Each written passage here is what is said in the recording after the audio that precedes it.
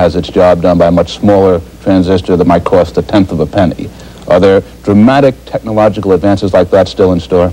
Yes, we're really, I think at the beginning, this is almost a new industry. It's only 28 years old. I think we have really barely scratched the surface of what can be done with semiconductors.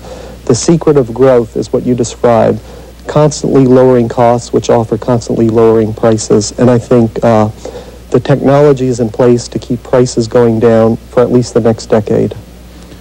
I gather that the hot new word in the industry is microprocessors. Would you define it for us and tell us why it's hot? Yes, a microprocessor is most simply a full-fledged computer on a single chip of silicon about 1/5 of an inch by 1/5 of an inch. And it is a revolution in computation. It allows you to have a computer for the price of about $10.